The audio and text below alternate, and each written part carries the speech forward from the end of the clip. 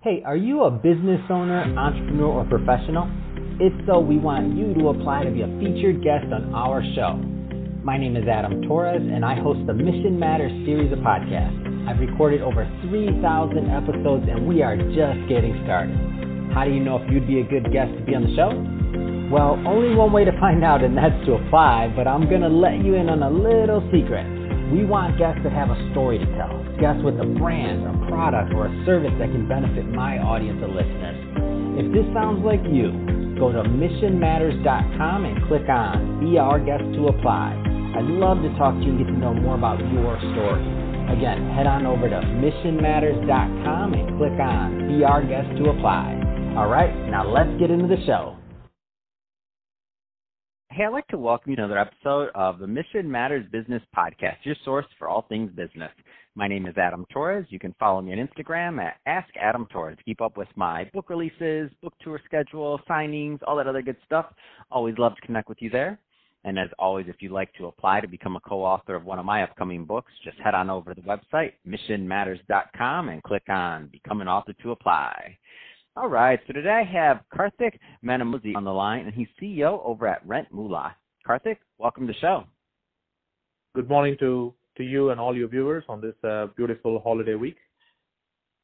Oh, man. Well, Karthik, I am excited to get into today's topic. So we're going to talk about how RentMoola is really innovating and helping families, especially during these financially and emotionally difficult times. So maybe just to get us started, tell us a little bit more about the company. So tell us a little bit more about RentMoola for the audience that haven't heard of it yet. Absolutely. The company was founded in 2013 and initially simplified the process of paying rent and utilities online, instead of checkbooks and other complex way people transfer money. And I joined this business in November last year, and what we have done is reimagined this entire business. So we have two major stakeholders. We have the landlords, and we have the renters that we care about. Our major vertical happens to be large multifamilies with different number of units that we normally support. So from a landlord's perspective, it's fairly straightforward. They care about cash flow. Most of the times, the rent collected really feeds their mortgage and expenses. So it's very important to have a good revenue lifecycle management platform, which we provide, a classic FinTech platform that allows not just ease, but also a secure way of collecting and also correlating the rent collections. So we do that alongside very strong analytics and reporting for the landlords. They can stay on top of all of those things. And on top of it, we also provide a strong risk management platform capabilities, which includes providing tenant screening, tenant insurance, so on and so forth. And last but not the least, we are planning to release some working capital options for the landlords. So fairly straightforward from a landlord's perspective, a comprehensive platform to manage your community of renters and make sure that you're able to perform your duties. From a tenant's perspective, our vision here is to empower tenants to take control of their finances, irrespective of their socioeconomic background. The renter population is pretty huge, Adam, as you know, in North America, 15 million family households. That's 1 in 3 households are renters. So they all come from, multi-generational, different socioeconomic background. So as a FinTech company, we are committed to really, creating a level playing field. So financial literacy is on top of our mind. So everything we do is about simplification. So how can we empower the tenants, our consumers, to take control of their finances through a simple, secure, and integrated system? And we do that by deploying a very diverse ecosystem of world-class global partners. Now, what does it mean for our renters? We think about their life cycle. So as a tenant, you can start by searching for the right apartment through our partners on the apartment listing site. Once you find the right apartment, you can make an application to become a tenant through our platform. You can get in front of the line through our tenant screening services, where we are able to do, credit criminal screenings through our partnerships. And once you get in front of the line, we are able to help you process to the next stages. Either you have your own tenant insurance or rental insurance. If you don't have one, in some cases is required or mandated by the landlords, then we do provide an option to purchase rental insurance on our platform. And depending on which market we are supporting, Canada, US, today we are operational in over 400 cities in North America. So if you happen to be in the US and you're looking for alternatives to your security deposits, imagine the strain, Adam, on ordinary families. So you are really working hard, making sure that your rent is paid, your expenses are taken care of. Now, on top of it, when you move into an apartment, depending on the state requirements, you may have to put up 1, 2, or 3 months of your rent up front as security deposit. That creates an enormous strain on your cash flow. So we're able to remove that strain through a major partnership that we have built with a Fortune 300 company called Assurant, and we are able to provide a security deposit alternative. So you can purchase a bond instead of putting up big cash deposits as low as 10%, and the bond covers the requirements of the security deposit.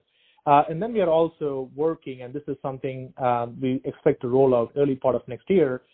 During these tough times, landlords are worried about the steady cash flow from the rent. So we do have a lease liability product that we are currently working on that can protect the landlords up to 4 months of lease. It's a lease guarantee program we're working to release early part of next year, so stay tuned on that one. So once the renter is done, finding the apartment through the tenant screening, found their insurance, leverage something like the security deposit alternative, puts more cash in their banks, and then they move to the next part, the most important part, payments. So we are able to provide 360-degree payment options because people have different level of comfort and competency when it comes to digital platforms. So it's very important for us to provide every possible avenue. For example, if they want to do a bank transfer, great. In Canada, pre-authorized debit or EFT, ACH, they can do that. If you want a credit card, debit card, definitely possible on the platform, be it Visa, MasterCard, whatever brand you use, or specialty cards like Amex. If you are a Chinese student or a traveler and you prefer Union Pay, we are able to do that on the platform. We are also adding new features, including digital wallet, as well as Apple Pay, WeChat Pay, and so on, to provide maximum convenience. Now, there may be tenants who are still not comfortable transacting on the digital platform, so we have an in-cash solution coupled with a digital wallet solution, 2 options here. In the in-cash solution, we can just simply send a QR code in the form of a text message, and they can walk into retail locations like Walmart, CVS, 7-Eleven, and they can take care of the payment over the counter, and the payment reconciles on the platform as though it was a digital payment. So maximum flexibility there. We're able to take money orders through Canada Post. We are working on a lockbox solution so people who still write checks can do. Now, if you ask me why are we spreading ourselves to be able to support every kind of payment, the answer is quite simple, Adam, because for the landlord, the full effectiveness of a digital platform comes into play if and only if a majority of their renters are paying using the platform, or else they're stuck with manual operations. And imagine you collect rent through the month, so this is a never-ending cycle. Yeah, so we are able to accommodate close to 100% of your renter payments, and through a digital wallet platform, we're able to do remote capture of checks, and also 85,000 retail locations in the U.S. where people can walk into, gives maximum flexibility. Now, this is all about payments, Adam. Now, what if you are struggling sometimes to get the balance right, particularly through COVID and with the disrupted economic activity? What we are introducing in Q4 is a line of credit solution. So it's a revolving line of credit, which is offered interest-free for a limited period of time. But the beauty of the solution is that it does not just use your credit score. It uses your financial history and data to formulate your credit worthiness. So people who might normally be discriminated against because of their credit score will have another shot at this. And the way it works is it's fairly simple. You're able to put your rent into a shopping cart, just like the Amazon. At the time of checkout, you click on the credit button, 30-second application, 60-second instantaneous decision, and you are provided a revolving line of credit and 15 seconds to check out.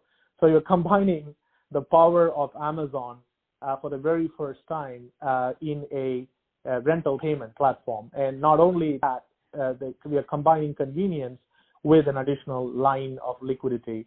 And now if you don't qualify for the revolving line of credit, we are considering providing you other options like micro loan options at a prime rate less than 8% and so on. And then once you're done with your payments, we allow the tenants to report their on-time payment to the credit bureau. So why wouldn't you take advantage of this? Because your rent payment happens to be one of the most on-time payments.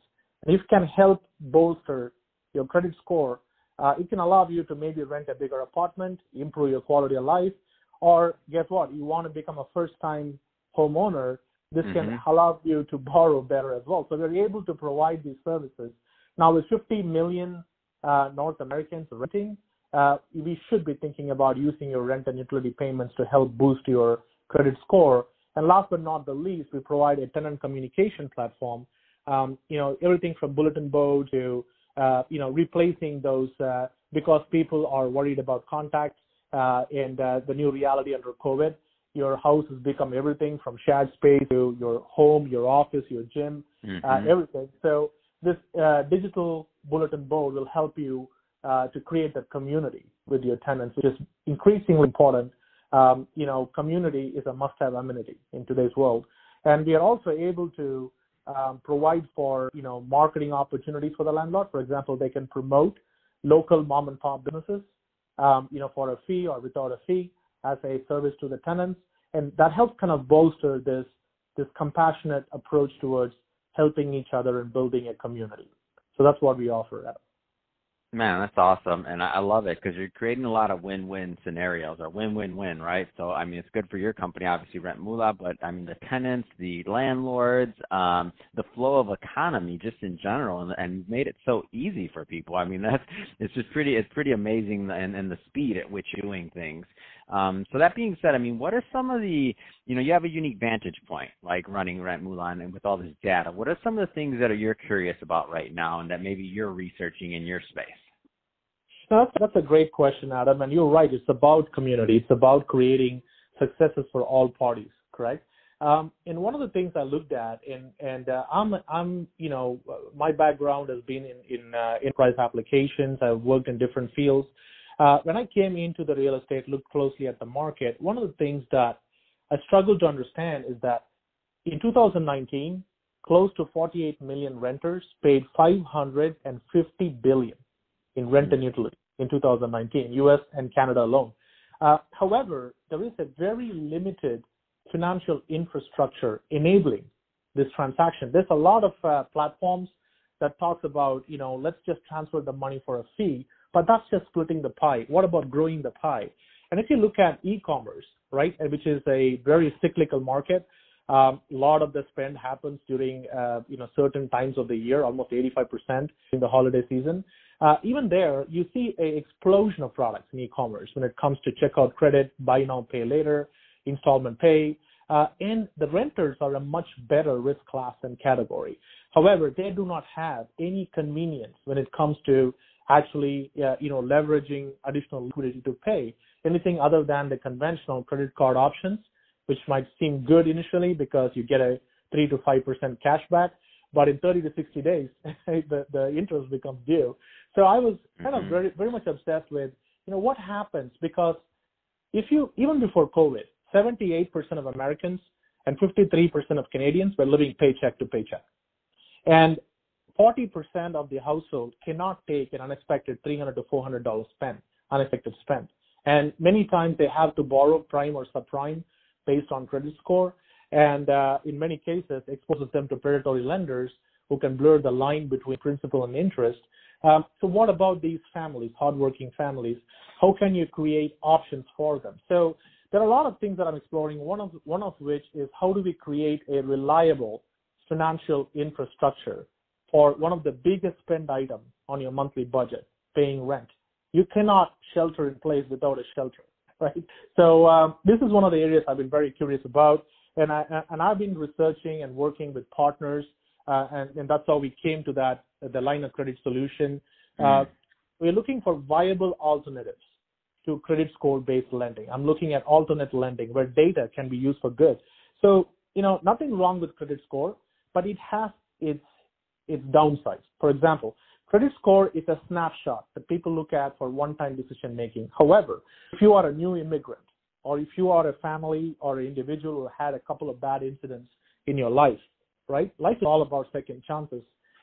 This can impact your credit score. Also, it's feared that 1 in 5 credit scores in the U.S. may have some kind of fault in it. And depending on your financial literacy level, you may not know the ideal way to build and maintain your credit score. So, and we know that people come from very different socioeconomic standards. So it's very important to create a level playing field there.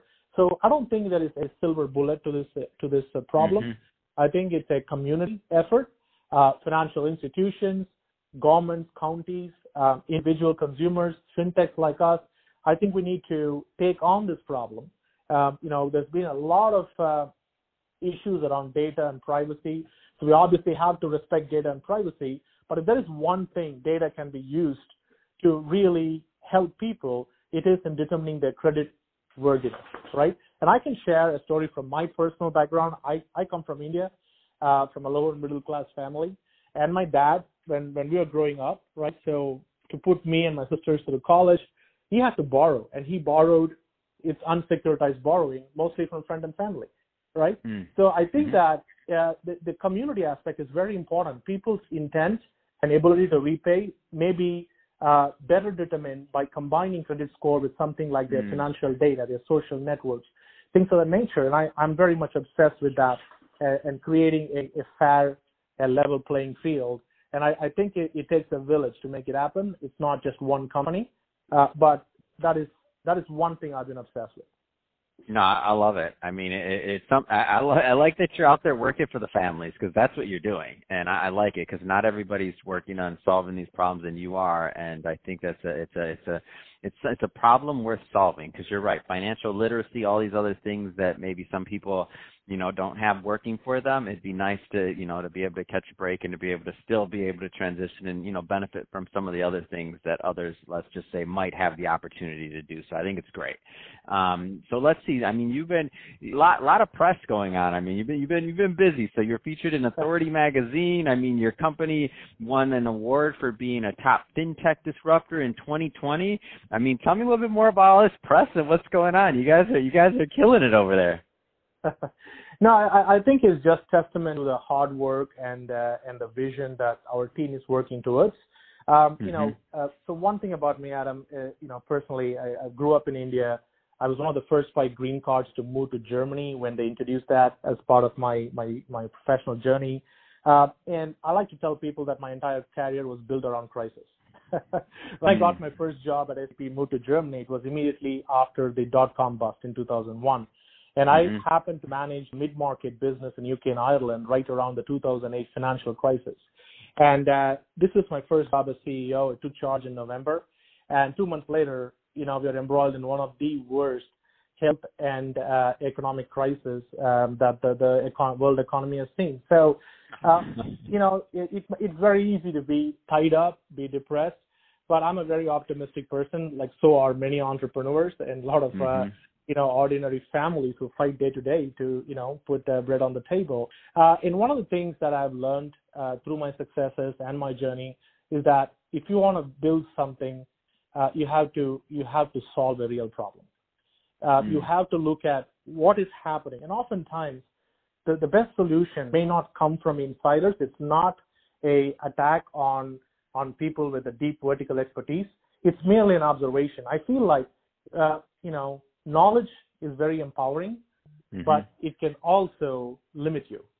It can be a burden for you because you get so used to some of the problems that you don't think about those problems. So one of the issues that I came across when I was looking at how do you put a financial infrastructure around the most predictable spend that 15 million families make, one of the biggest thing was, if people can't afford to pay rent, they must be lazy. I'm saying, okay, the reality of the world is that people are working 3 jobs, 4 jobs just to stand where they are.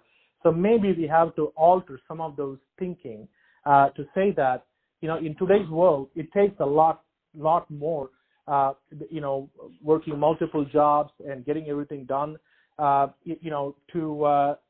really be able to stay up on bills and everything. So you should avoid the temptation to shame people based on their fiscal situation. And that is one of the things that we're driven, and that's a mission that my team firmly believes in. I think the recognition, we're very happy, but the journey is just starting for us. And we're very happy that these things get recognized, because obviously we don't intend on doing this alone.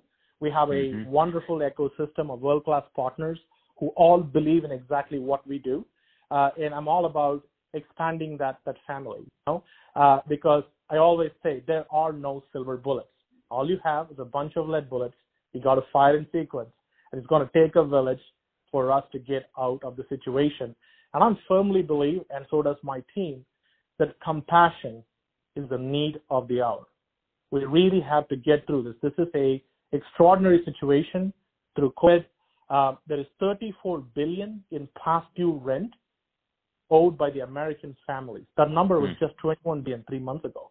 This is an extraordinary strain on people. It is going to require, businesses, communities, governments, wealthy, high net worth individuals. It's going to require a community to help us get out of this. And we are very happy that our vision is recognized, because it's very easy to get swept away with everything that's going around you. And we take that responsibility very seriously. Oh, man. That's awesome, Karthik, and well said. And I love I love it. I love that you're out there working for people. I like your vision. I like what you're doing with RentMoola. And to end it, if somebody's listening to this and they want to learn more about RentMoola or to connect with you and your team overall, I mean, what's the best way for them to do that? Absolutely. You can directly reach me at ceo@rentmoola.com, or you could just visit us on our website, which is www.rentmoola.com, and drop us a note there. We're always interested, to talk to customers, partners, investors, anybody who is interested in our story, and they have a innovative or cool idea to combine forces. We're all ears. We believe in co-opetition. We believe the problem is big enough that and the market is big enough that we are happy to join forces with anybody who is like-minded and has got the good of people at heart. Amazing. Well, Karthik, really appreciate you coming on the show today and sharing more about your background and what you're doing with RentMoola. I mean, it's just an amazing company. And to the audience, as always, thank you for tuning in. If this is your first time listening, don't forget, hit that subscribe button. We definitely want you to come back and listen to some more episodes. We have some other great guests coming up. And if you're watching this on our YouTube channel, obviously hit the subscribe button there. But more importantly, leave us some comments on the video. I'd love to know what kind of projects and things that you're working on, and to keep our conversation going in the YouTube community. And Karthik, thanks again for coming on the show. Thank you so much, and I wish a happy and safe holiday season for everyone.